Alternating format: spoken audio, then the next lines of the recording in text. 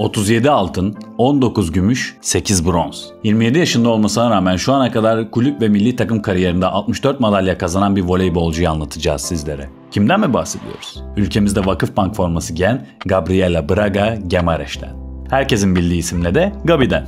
14 yıllık kariyerinde birçok başarıya imza atan Brezilyalı voleybolcu ülkesinin en değerli sporcularından. Karşınızda milli takımdaki arkadaşlarının Gabizinha, Bebezinho ve Musinha lakaplarını taktığı Gabriela Guimaraes.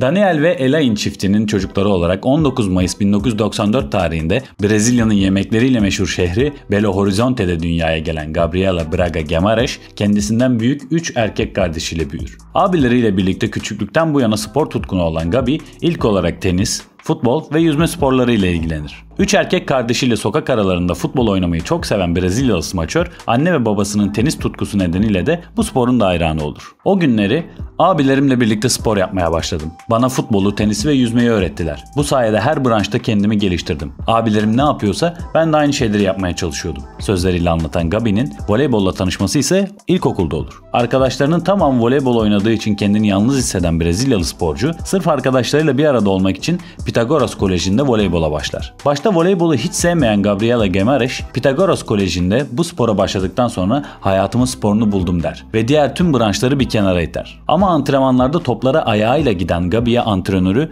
topa elinle gitmelisin, neden ayağınla gidiyorsun diye sitem eder. Brezilyalı voleybolcu da futboldan kalma alışkanlığı nedeniyle ayakla gitmek elle gitmekten daha basit, en azından yere düşmüyorsun diye cevap verir. Zamanla bu alışkanlığından vazgeçen Gabi, bir yıl sonra okulunun anlaşmalı takımı olan Minas tenis kulüpte seçmelere giderken boyunun kısa olması nedeniyle kulübe kabul edilmez. Bu dezavantajını atletik yapısıyla kapatan Gabi'yi Minas geri çevirir ama Mackenzie Esporte kulüpteki antrenör Delicio Rodriguez'in dikkatinden kaçmaz. Brezilyalı voleybolcu da 14 yaşında bu kulübün altyapısında profesyonel voleybola adım atar. Mackenzie'de voleyboldaki yeteneğini her geçen gün daha da üst seviyeye çıkaran Gabizinha, 2010 yılında U18 Güney Amerika Şampiyonası için Brezilya U18 milli takımına davet edilir. Şampiyonada sambacılarla altın madalya kazanan Gabi, en değerli oyuncu ödülünün de sahibi olur. Boyu kısa diye Minas'a kabul edilmeyen Brezilyalı artık ülkesinde potansiyeli en yüksek oyuncu olarak gösterilir. Turnuva dönüşü de kulübünde A takıma yükselen Gabi, henüz 17 yaşındayken Brezilya Süper Ligi'nde oynama şansı yakalar. 2012 U20 Güney Amerika Şampiyonası'nda Brezilya U20 milli takımıyla altın madalya kazanan Gabizinha'ya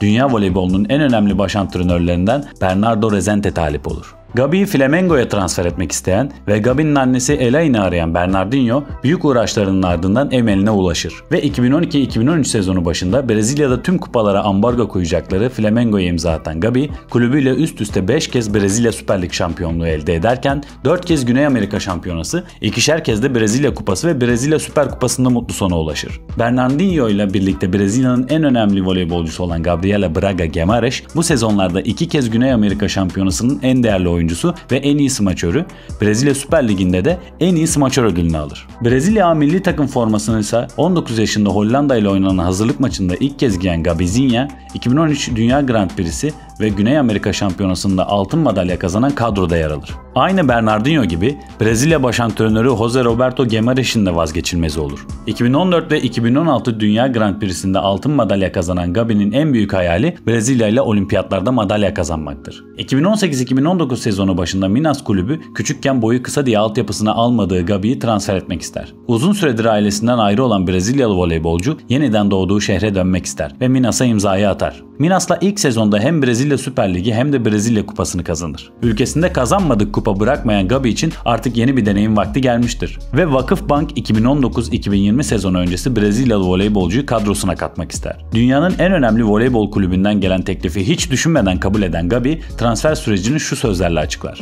VakıfBank'tan ilk teklif geldiğinde bu fırsatı kaçırmamam gerektiğini düşündüm. Giovanni Guidetti ile çalışacağım için çok heyecanlıydım. VakıfBank'a karşı 3 kez FIVB Kulüpler Dünya Şampiyonası'nda finalde karşılaştım ve hepsini kaybettim. kaybettim. Bu sefer kazanan tarafta olmak istiyordum. VakıfBank'taki ilk sezonunda Covid-19 pandemisi nedeniyle kupalardan mahrum kalan Gabi, ikinci sezonunda sarı siyahlılarla hem Sultanlar Ligi hem de Türkiye Kupası şampiyonluğu yaşar. Artık hayalini gerçekleştirme zamanı gelmiştir Gabi için. 2012 Londra Olimpiyatlarında altın madalya kazanan kadroya giremeyen Brezilyalı smaçör, 2016 Rio Olimpiyatlarında yer alır. Ama madalya kazanamaz. 2020 Tokyo Olimpiyatlarında ise hedef altın madalyadır. Sambacılar olimpiyatlarda Gabi önderliğinde harika bir voleybol oynar ve finalde ABD'ye rakip olur. Ama ABD'ye 3-0 mağlup olurlar ve gümüş madalya kazanırlar. Gabi de koleksiyonuna 27 yaşındayken bir de olimpiyat madalyası ekler. 2021 Güney Amerika Şampiyonası'nda da Brezilya ile altın madalya kazanan Gabi, turnuvanın da en değerli oyuncusu seçilir. 2021-2022 sezonuna ise VakıfBank'la Türkiye Şampiyonlar Kupası zaferiyle başlayan Brezilyalı voleybolcunun hayran olduğu isimse Roger Federer. İsviçreli tenisçi için Federer'e hep hayranlık duyuyorum.